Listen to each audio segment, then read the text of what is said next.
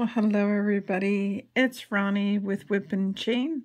I work alongside Maggie and Lauren to bring you crochet tutorials.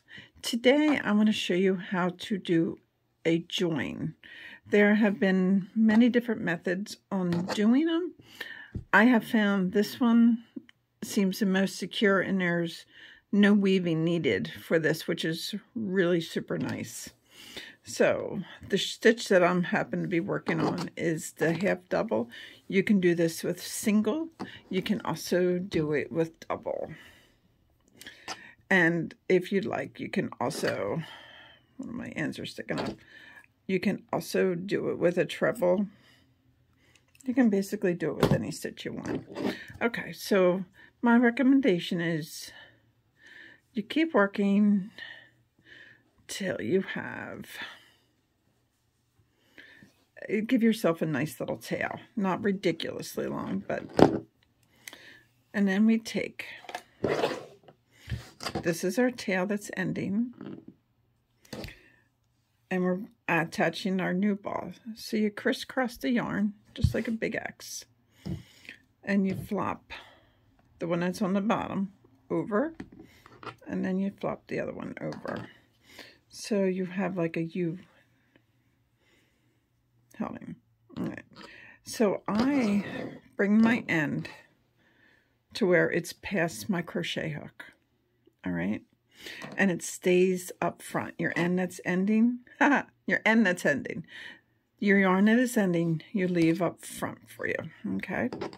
So when you pick up your project, I do recommend that you put your thumb holding that end in secure. Now you wrap your hook absolutely using both strands, and you go in and you proceed to do your stitch.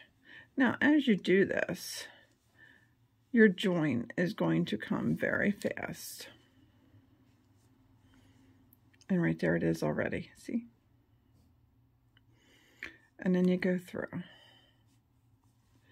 Now once it's hooked, wrap your hook and do a half of your next stitch, like that. And then what you want to do is you want to drop it in the back. And you just bring your continuous yarn and you continue. Now you think, oh, I'm going to be able to see that stitch very easily. You're the crocheter. You're the author of your work. So yes, you're going to be able to critique your work and see every little thing.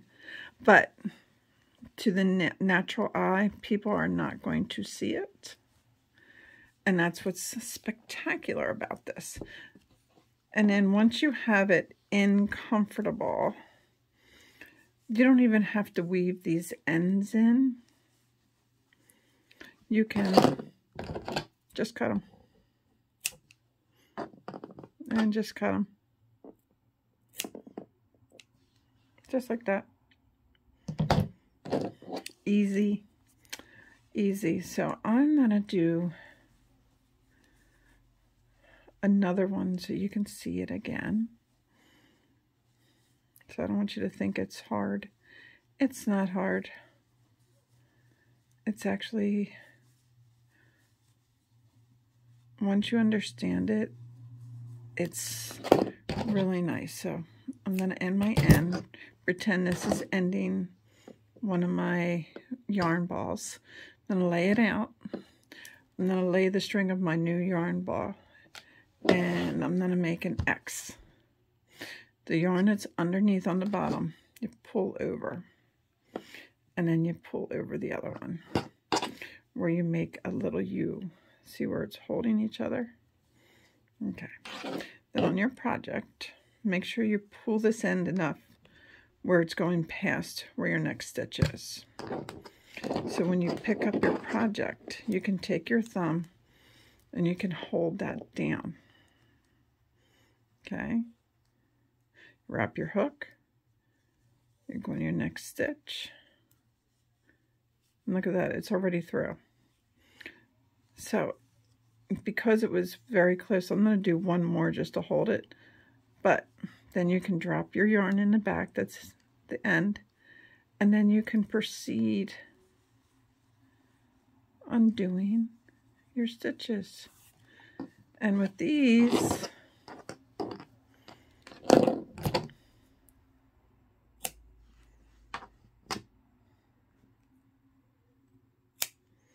you just cut, and then you don't even see, people cannot see where you did your join. So it's a lot of stress off of you for worrying about tails and all that other stuff. This will work with any thickness of yarn and really any stitch.